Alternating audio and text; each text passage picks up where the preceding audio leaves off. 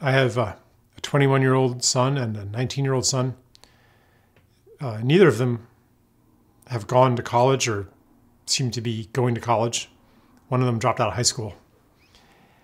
And that would have been a rather insane choice a generation ago, or almost unthinkable.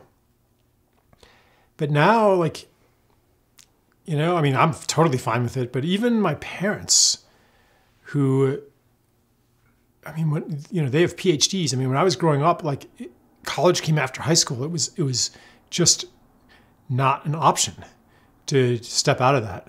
And so even they totally understand the decision of my sons, and they're a little uneasy about it, but they support it because the conventional educational system is just so dysfunctional. It's just, you can't ignore it or deny it now.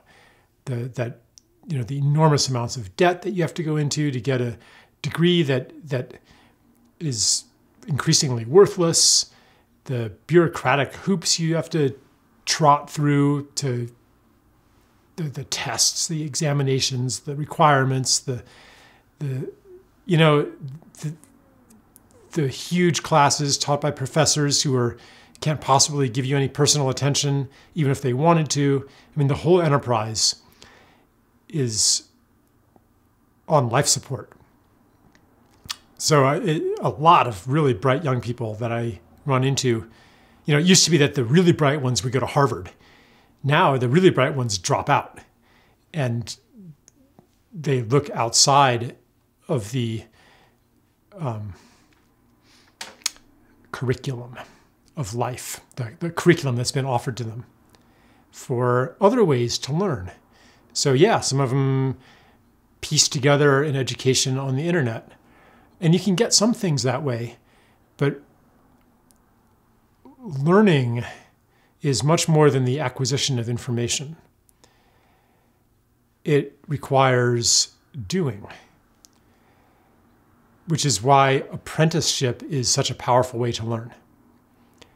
Trial and error, getting your first video camera and trying to make films and learning the editing and making all these mistakes, that is a way to learn.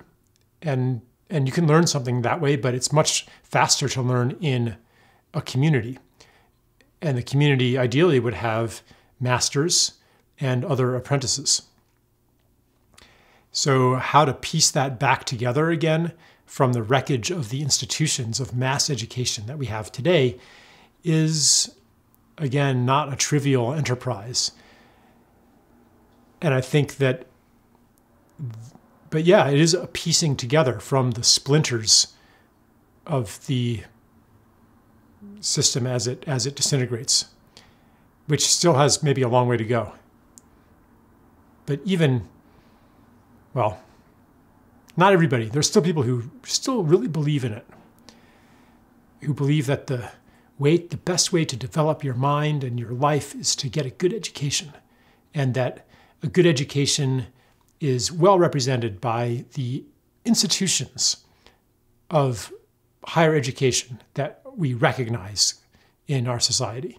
There are still people who believe that, but it is a belief that is hollowing out so many people who go into that system. They're not going into it because they really believe that they're going to get a fine education.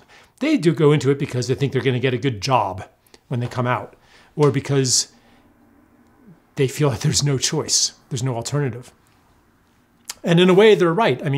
If you don't go to college and instead you go to a PDC, permaculture design course, are you going to get a well-paying job in permaculture? You probably won't get a well-paying job with your marketing degree from Penn State either, but you're even less likely to get a professionally compensated job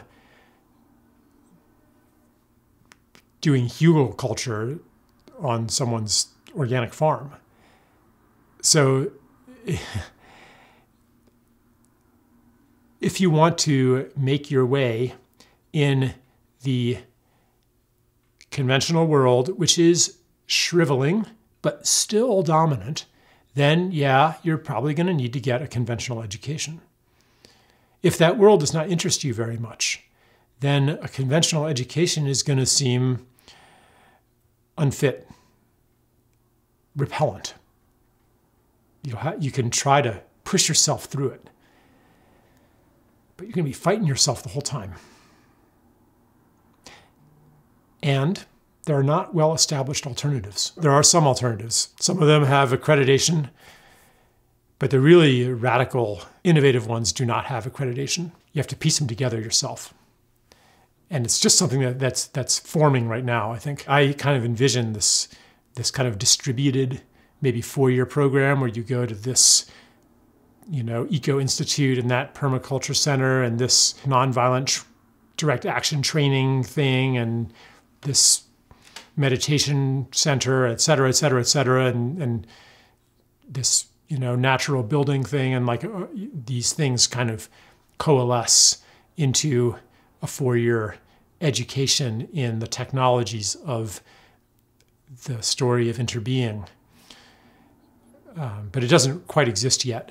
But maybe by raising the possibility, it will come to us.